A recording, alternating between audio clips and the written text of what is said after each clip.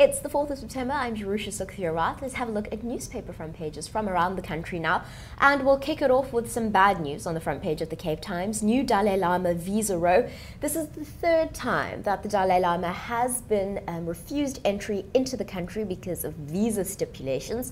Of course, many people saying that this is political mongering, not allowing the Dalai Lama into the country. But this time, it's a really sad story because he's going to miss a Nobel Prize laureate conference, and obviously that's not ideal. In fact, people are threatening to pull out from the conference altogether if he's not allowed in the country.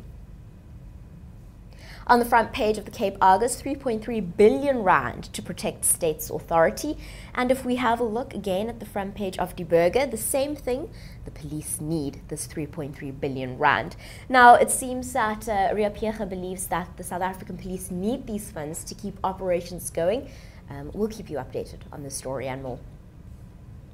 On the front page of The Citizen, Zuma must follow Pansy. Of course, this is referring to IEC chair, or rather former IEC chair Pansy Tlakula, who stepped down from her position that was announced yesterday. Now, many groups are calling for Zuma to go the same way of Pansy, to step down over the Nkandla scandal and his refusal to report on Thuli Madonsela's report that the spending on his Nkandla homestead was irregular.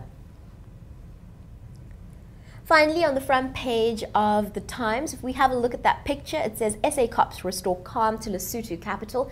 Lesotho has been in unrest for the last couple of days as the Prime Minister, Tom Thabane, even fled to South Africa. Now, Prime Minister Thabane has returned to Lesotho, and it seems that with the help of South African police services, calm has been restored to the capital, Maseru, as police officers and public officials retake their seats.